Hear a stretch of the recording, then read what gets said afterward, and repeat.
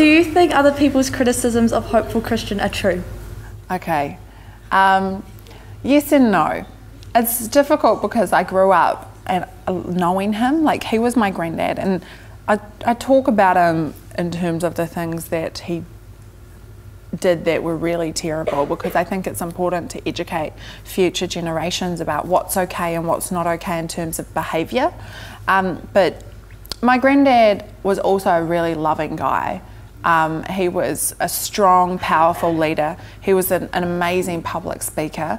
He had this charisma, and you could just like stand by him and feel it. Like, he was a powerful man, and I believe I've inherited so many of my skills and who I am as a person from my grandfather.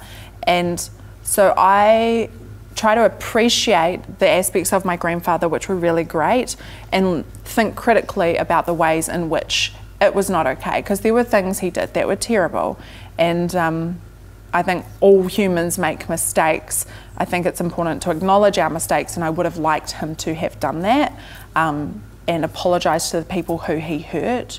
There were a lot of people who left Gloriavale and their families have been broken apart because of him, and so he has a lot to answer for. So I do believe that because people like the sensation and the hype of having a villain, that they kind of over-sensationalise how terrible he is.